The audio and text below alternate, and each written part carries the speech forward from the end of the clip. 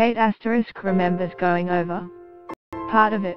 Anyway, she was injecting heroin, and then woke up to find paramedics giving her naloxone. She knew there had to be a better way, not only a life without heroin but a safer life for those who could not stop injecting, too. Share on Facebook, share on Twitter. Tweet link. Stage 3 is the aftercare area at the medically supervised injecting center, MSIC, in King's Cross, where clients connect with staff and are linked with other services including housing, legal, social welfare, drug treatment and rehabilitation services.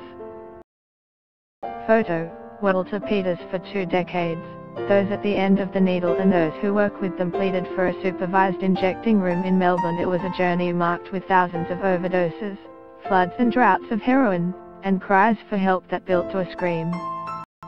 Share on Facebook, share on Twitter. Tweet link. A typical injecting kit supplied to clients in Stage 2 in the injecting room at the medically supervised injecting center, MSIC, in King's Cross, where there are waste bins for used equipment and a resuscitation room, which is used to treat people who are experiencing drug overdoses and other health emergencies.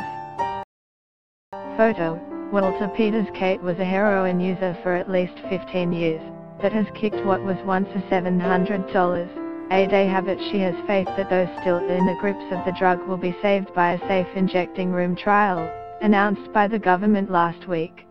Advertisement: Titan request ad push, ad spot -300 extension 250, pose 3. I don't think someone should die because they make the choice to inject drugs. Kate, who wished to remain anonymous, said there's lots of things in life that are risky, but do you really think it's okay that the price for that is a death sentence, when we know there's something that can be done about it? Share on Facebook, share on Twitter. Tweet link. Stage 2 is the injecting room at the medically supervised injecting center, MSIC, in King's Cross, where there are waste bins for used equipment and a resuscitation room, which is used to treat people who are experiencing drug overdoses and other health emergencies. Photo: Walter Peters. This will save a lot of lives, and that are all people who are sons and daughters and brothers and sisters. That are not nameless, faceless people. Kate lost one such person recently. Share on Facebook, share on Twitter. Tweet link. A typical injecting kit supplied to clients in Stage 2 in the injecting room at the medically supervised injecting center, MSIC, in King's Cross, where there are waste bins for used equipment and a resuscitation room, which is used to treat people who are experiencing drug overdoses and other health emergencies. Photo: Walter Peters. He had used for years, was doing really well, decided to just have one, and did that alone. He overdosed, and there was no one there.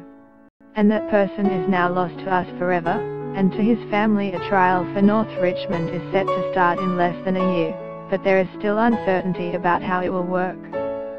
There are some pointers, from King's Cross to Copenhagen, about what to expect, while comparisons to King's Cross are obvious, and were made by the state government last week. Yarra Drug and Health